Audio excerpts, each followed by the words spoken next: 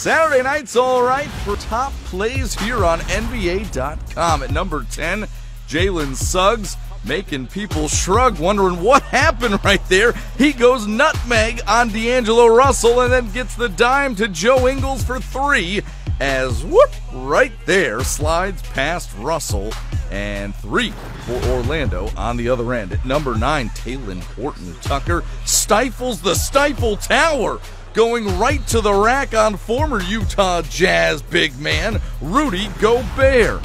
At number 8, the young pups for Houston, a little razzle-dazzle. That's Jalen Green catching the ball in the paint and wrapping it around his back to Jabari Smith Jr. for the flush. At number 7, Joel Embiid just abusing Drew Eubanks. The drive, the flush for the MVP.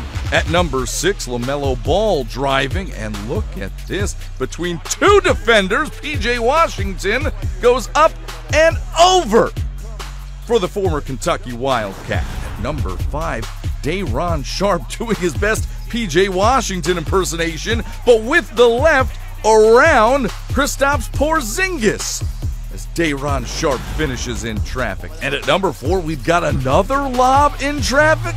Not so fast. Jabari Smith Jr. with the erasing of the JaVale McGee dunk attempt in traffic, just meeting him at the apex and denying it.